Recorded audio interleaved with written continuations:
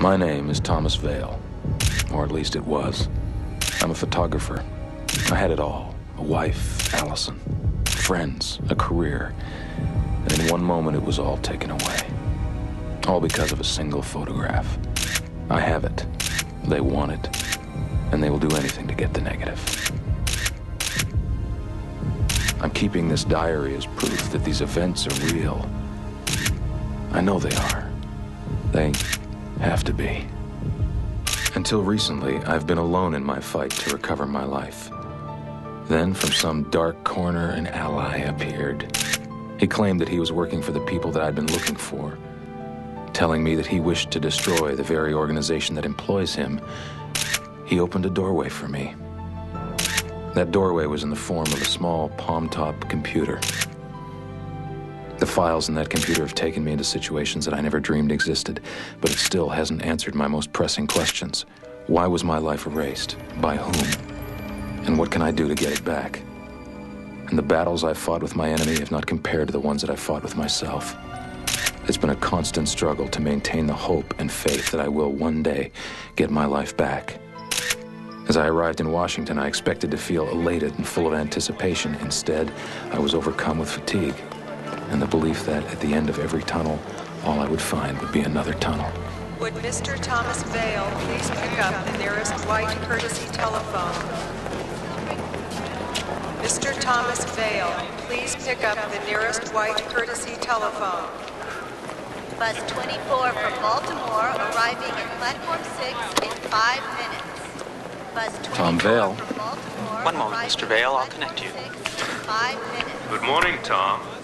I see you've been putting my little plaything to good use. Now, the question is, who's getting more out of it, you or me? That depends on how you look at it, Tom. You've done considerable damage. I haven't gotten any closer to the answers. Not knowing what the answers are, how would you know that? I don't suppose you brought me here just to chat. Careful, Tom. It won't serve you well to lose your sense of humor. I'm waiting for you to say something funny. Try this. It's time you and I met, face to face.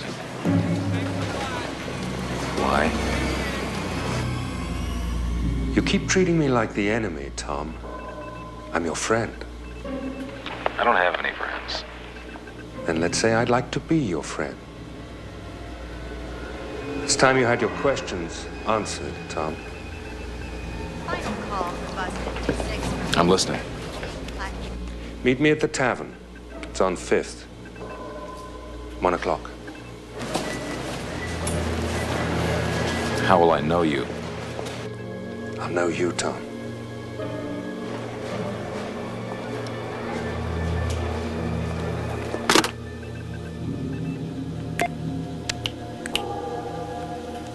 You'll be there. You do understand, Mr. Hale. Stick to the list of approved questions. Yes, you made that quite clear. What might not have been made clear is that in addition to the optical modifications we've made to you, we've added some security measures. My, how you people hate to lose control.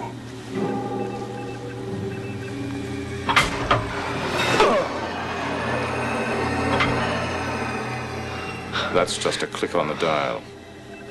We can turn it up. Why don't you just kill me now? You are a traitor, sir. But killing you now would be a disservice to the organization, at least while you have Mr. Vale's confidence. We expect you'll use it effectively. I don't appear to have much choice. Lie back, please.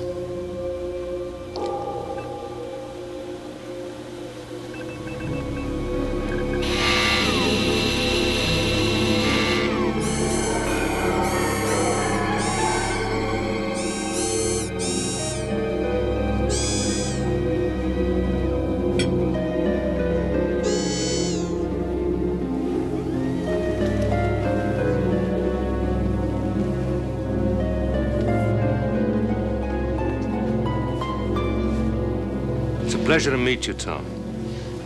I'm sure I made your day. In that case, perhaps I can make yours. care for a drink? Oh, is there something to toast? I guess that depends on you, Tom. I don't have the answers, you do. You have more answers than you might think. Oh? Tell me something. Why is this photograph so important? Why don't you tell me?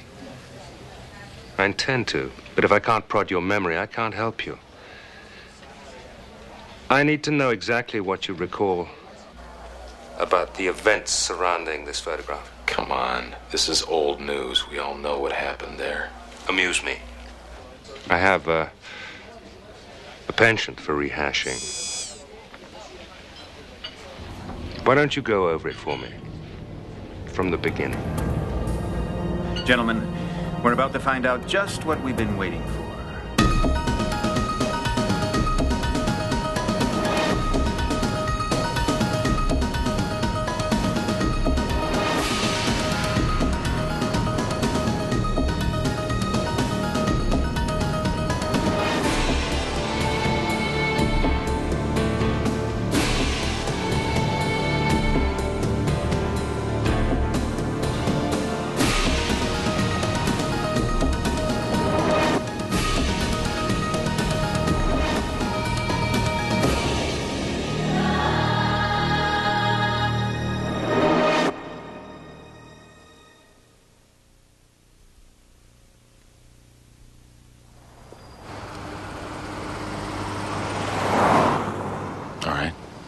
I'd been on assignment in Nicaragua.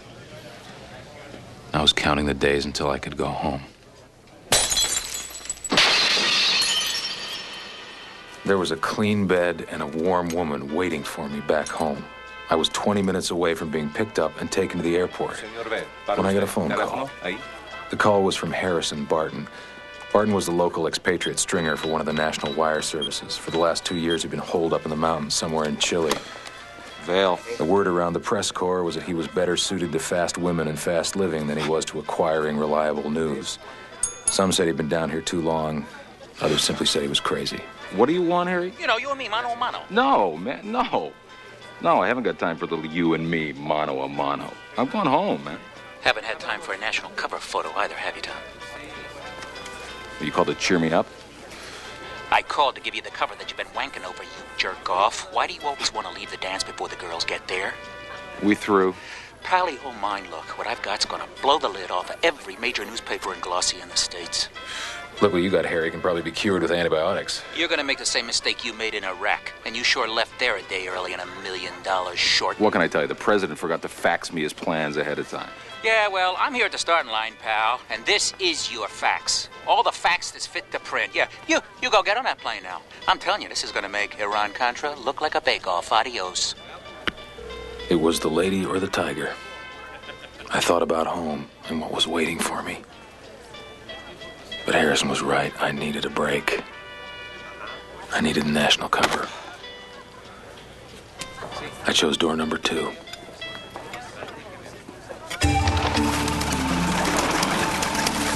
Winter's freeze still had a grip up in the Andes, but Harrison lived on low ground. At his place, it was perpetual summer.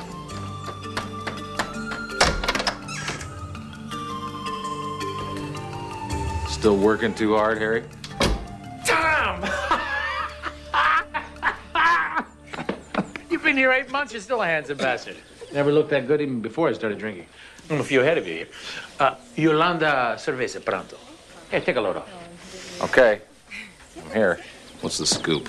Oh, cut to the chase. Huh? Look, you got me here. I know it wasn't to discuss the wife and family.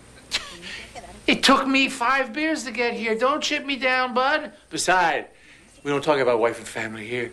Do we, darling? Porque tú y tu amigo simpático están pagando. Díselo, tú quieres. She likes you. Gracias. Oh, beautiful women down here. Have you sampled the local menu? No, thanks. I'd like to eat at home. You're a stalwart, I'll give you that. But, boy, you are missing out on something. I'll tell you, the girls here, they don't know what to do for you next. And speaking of the local menu, pick me up. The motor's running, Harry.